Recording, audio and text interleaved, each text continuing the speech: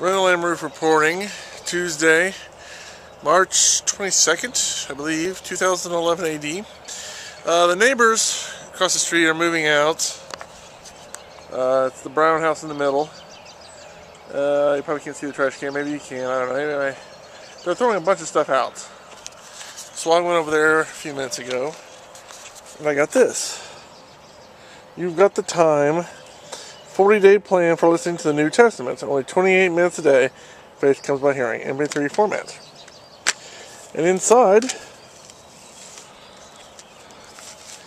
is a perfectly good DVD. Well, if I get the thing out. Turned it over. No scratches. In perfect shape. And they were throwing this away, so I don't... Even comes with the pamphlet, which is in good shape. Now the cover is a little dirty, but overall it's pretty good. So I don't know why you'd throw that away unless you're not into the Bible. But as a person who